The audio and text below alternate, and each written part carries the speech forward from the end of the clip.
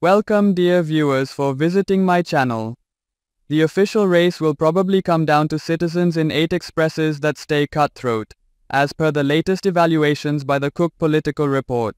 North Carolina moved to shot in the dark from rest conservative on Tuesday, while Minnesota and New Hampshire were moved from shelter likely equitable.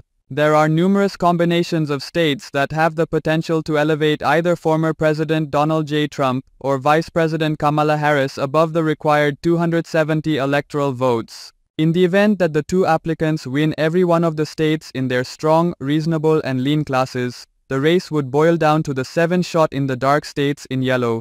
Ms. Harris would require 44 constituent votes from the shot-in-the-dark states to win. In 2020, Joseph R. Biden Jr. narrowly defeated Mr. Trump in 5 out of 7 states rated as toss-ups. Obviously, a portion of the states right now evaluated as inclining or logical majority rule or conservative could likewise become an integral factor.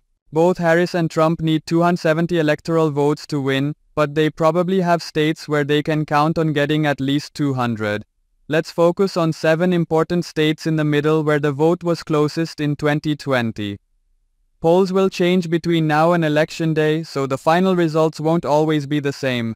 However, Harris would obtain the required 270 electoral votes if she won each state in which she currently leads in our polling averages.